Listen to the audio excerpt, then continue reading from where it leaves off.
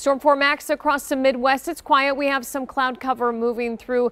Looks like some of that cloud cover should help prevent fog from developing overnight, though, but that's something that we'll have to watch as we head through the morning. High pressure was in place today. It's out of here, though, as we head into Friday. It's going to continue to move east. We'll see partly cloudy skies as we head through Friday afternoon, increasing clouds by Friday night and into Saturday. If you want to make some plans for the weekend, Saturday during the day, go for it. No problems with the weather.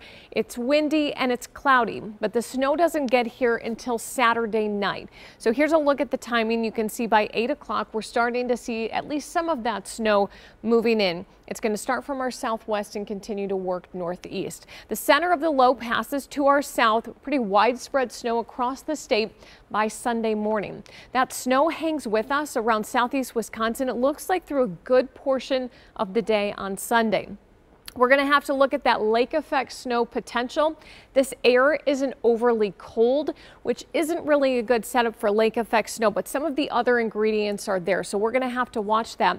Any lake effect snow that develops could really add on to our snow totals. Even at 11 o'clock on Sunday, we may still be hanging on to some snow. So an early look at snowfall totals. I think the farther north and west you go, those amounts are going to be a little bit lower. I would say 2 to 4 inches.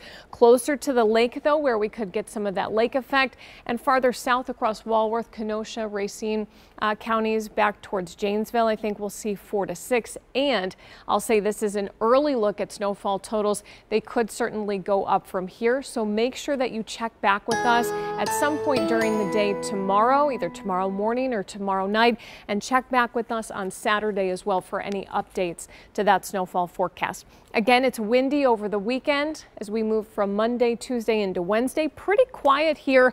Another chance for actually rain and snow moves in Wednesday night into Thursday.